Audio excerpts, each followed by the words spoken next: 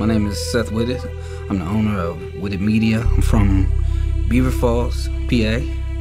I'm an artist, a father, man of God, content creator, family man. That's me.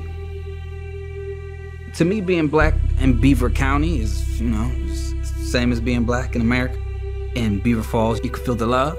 You can feel people trying and making sure that they're not biased or having any preconceived notions towards you, but at the same time you also feel the effects of those preconceived notions and biases that people might not be able to control. I do feel the preconceived notions.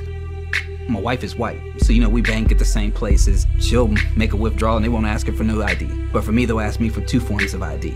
So as a black person in Beaver County, you can feel that. It's just something that you just grow up dealing with, sort of. And I wouldn't even say dealing with, because you just compartmentalize and you say, yo, I'm just gonna focus on my life, I'm gonna grow. And you try to not let it affect you. This is Seth Whitted, and you're listening to the Genesis Collective Podcast.